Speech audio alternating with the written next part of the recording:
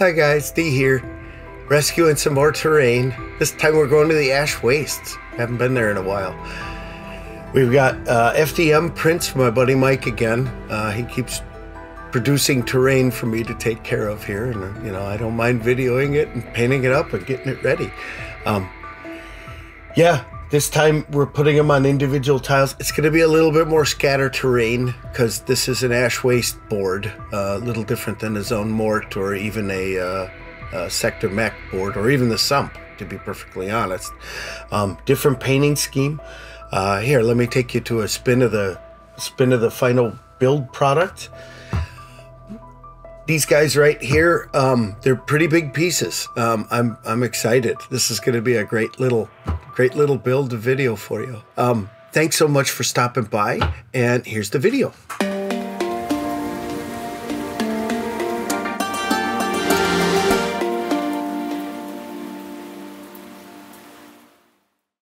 All right, here we go.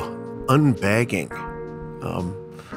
Yeah, we're using a little bit of old bulkhead plexiglass that I've had for years, and I can't get stuff scraped off of it.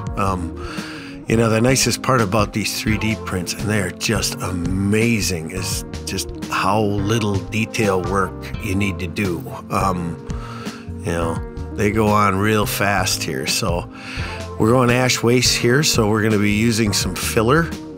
I use water putty. That stuff works great for everything in modeling and around your house. Yeah, you mix it to whatever consistency you want, and then, you know, play with it. And we're using putting it on with a knife, and then we're going to be using that brush there to texture things up. After it dries, it's time for the texturing parts, and that's a bits box bash.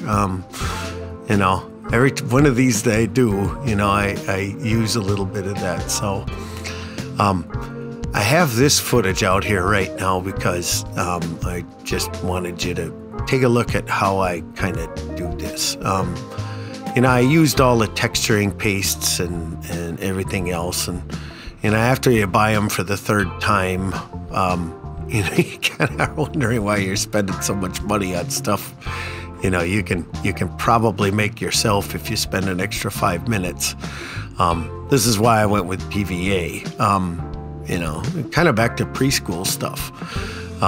It works for everything. Doesn't eat up anybody's stuff. You can mix it with sand. At this point, I was mixing it a little bit light because I did want a texture on this, but I didn't want to overpower it too much. You'll see the effects that happen with the painting later. And yeah, you get some drips. You know, you try to catch things. You know, I try to not have drips. In some cases, especially when you're doing sump terrain and things like that, drips aren't such a bad thing. But I do, you know, do my best to try to catch it. Yeah, the door's glued shut a little bit there, but, you know, not that bad. Especially considering, like I said, you're using the PVA glue, so you can just bust them loose and then they'll work just fine. All right, now we're on to the priming stage. Yeah, we're going with black for a lot of it. The funny end result of my pre-step paint jobs here is it's gonna kind of look gray by the time I get to the oiling. I kind of had that effect. The thing is the camera actually doesn't pick up the translucency of the look so much. It does on the hut a little bit more than the shop here. Yeah, the shop looks almost exactly the same gray, you know, that I did. So yeah, we got a brown. Now we've got this new terracotta that I've added. This comes into effect with how the powders are going to look after I get done with the next step after this. Oh no, wait, that's right. There's metals still involved. So much fun doing this stuff. I had a blast putting, this is another one that just came together. Got some metallics on here.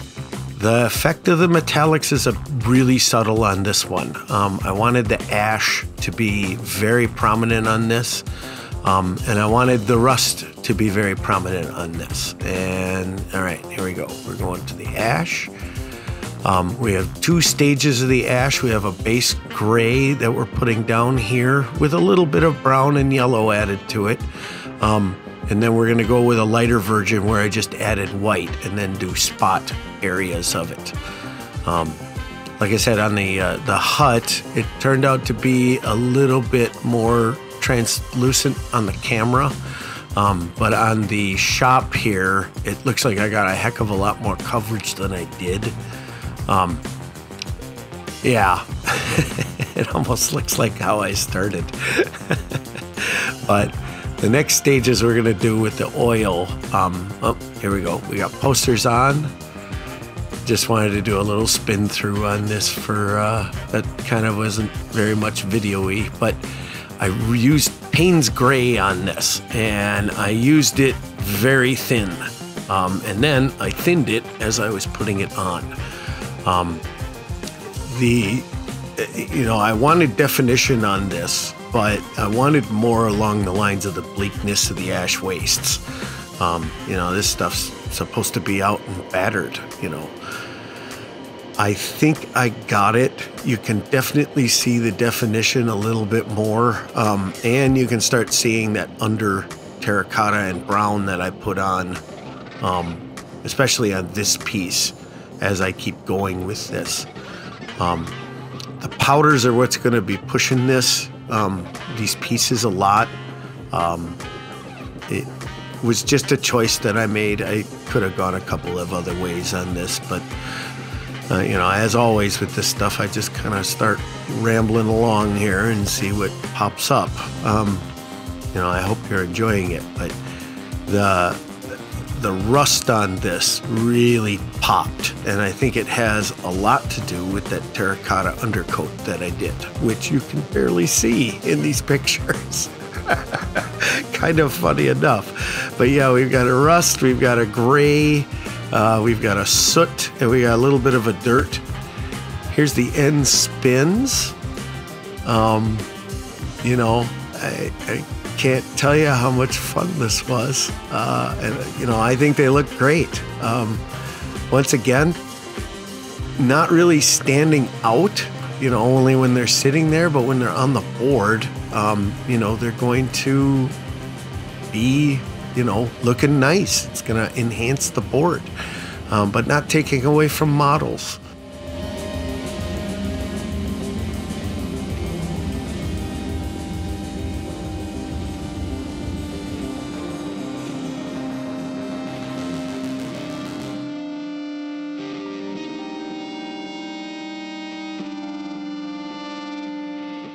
I hope you guys enjoyed these as much as I did making them.